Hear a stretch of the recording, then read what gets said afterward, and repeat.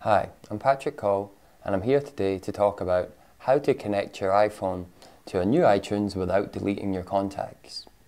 So you may have got a new Mac or updated your iTunes and are worried about losing your contacts when you connect your phone to iTunes to sync it. Probably won't be the case. Your contacts probably will be fine.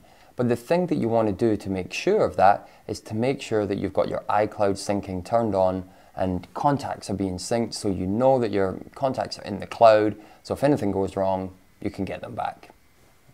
The way that we check for that is we go to our settings, and we want to go to iCloud, make sure we're signed in, and make sure contacts is green and you're syncing your contacts. Then you know for sure that your contacts are safe, so no matter what happens with iTunes, it's going to be safe.